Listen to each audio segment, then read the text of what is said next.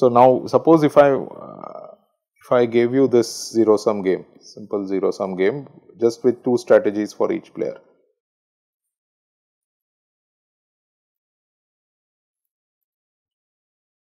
So suppose Z1 and Z2, these are the components of the column players mixed strategy.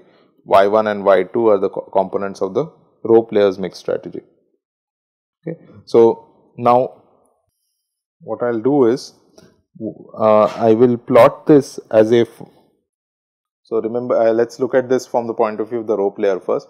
Remember, from the point of view of the row player, I want to find a Y that minimizes the maximum over Z of Y transpose A Z, and that's actually equal to the minimum over Y of max over J Y transpose A J.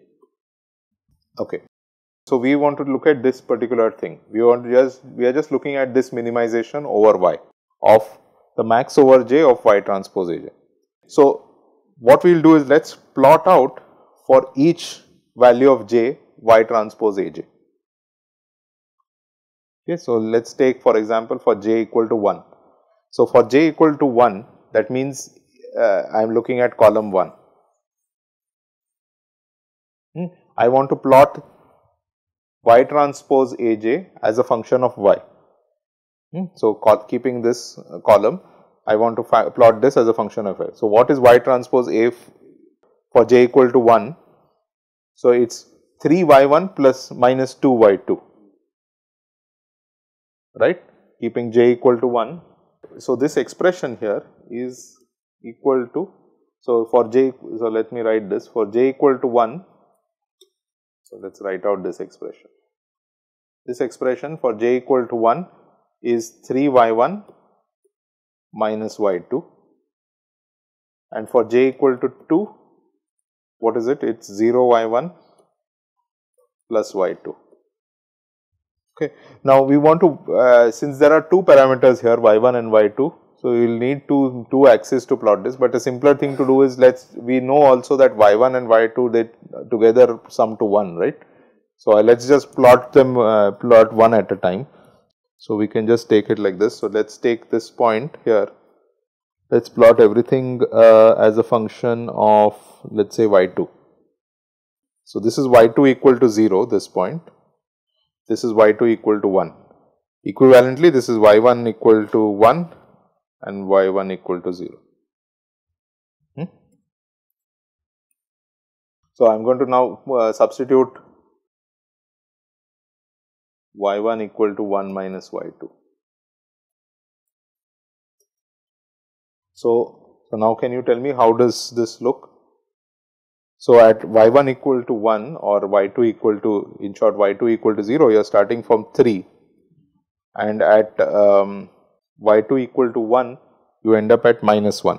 So let me just mark these out: 3, 2, 1, 0, 0, minus 1. Okay.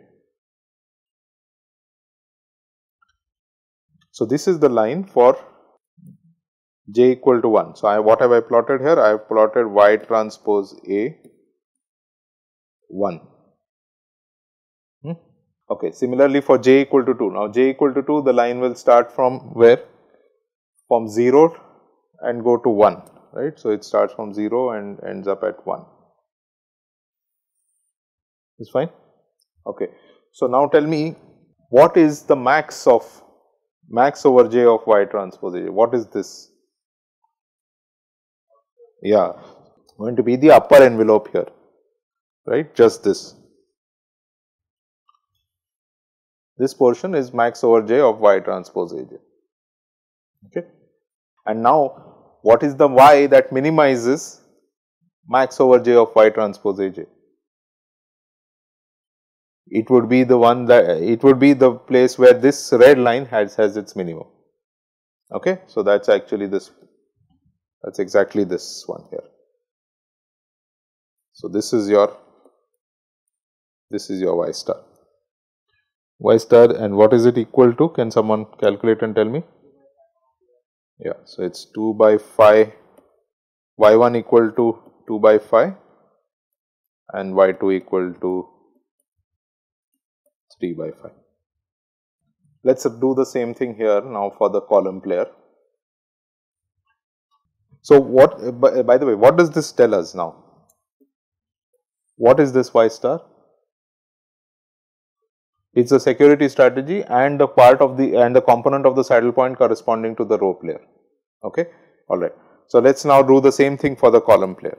Okay, for the column player again I will plot this with respect to z. So this is, let's say it's convenient to take, I think, z1 equal to 0 here, z1 equal to 1, in other words z2 equal to 1 and z2 equal to 0. Okay, and now can you tell me what the, again let me mark these out here. So let's say this as 3, 2, 1, 0, minus 1. Okay, so tell me for let's say for the ith row, that means for I equal to 1, the first row, let's say for the first row what is going to be the, so I should write out this expression here. So now what we want to do is here we want to do max over z in z, min over I, a z I.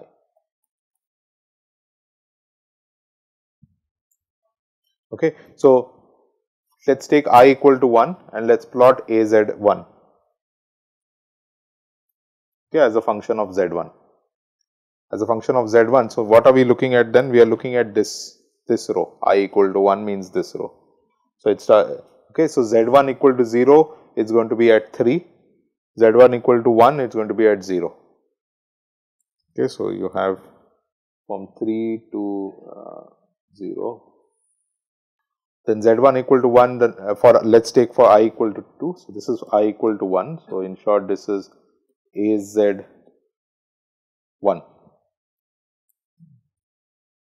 This was j equal to 2, y transpose A.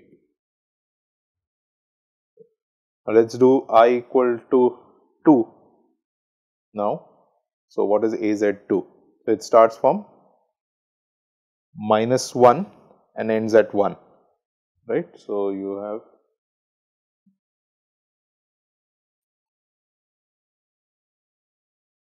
something like this.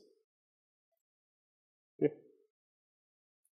So this is I equal to 2 in short.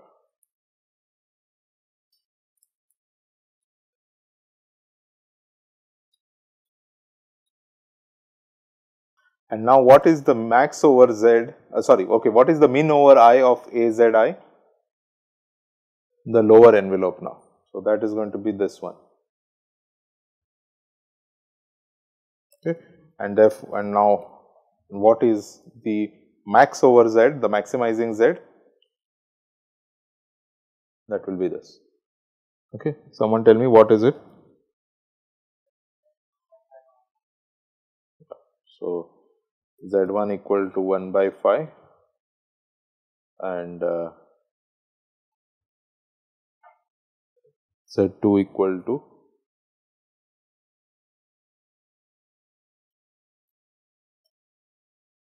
equal to 4 by 5. Is this correct or is it the other way around? Yeah, I plotted everything with respect to z2. So it should have started from 0 to 3, no? So, yeah. So take this as z. So this is z2 equal to 0, this is z2 equal to 1, this is z1 equal to 1 and actually this didn't look like 1 by 5 to me in spite of my good drawing. So okay, ठीक. So now here's the main point now. Okay, so can someone tell me what do you think, what should be these two heights? What are these heights? They should be equal. And why are they equal? Because they are actually because of the min-max theorem, right? Because they are max min and min max of the same thing. Okay. So, these two are actually equal and they tell you the value of the game. Is this clear? So, this is the this here is min max and this here is the max min.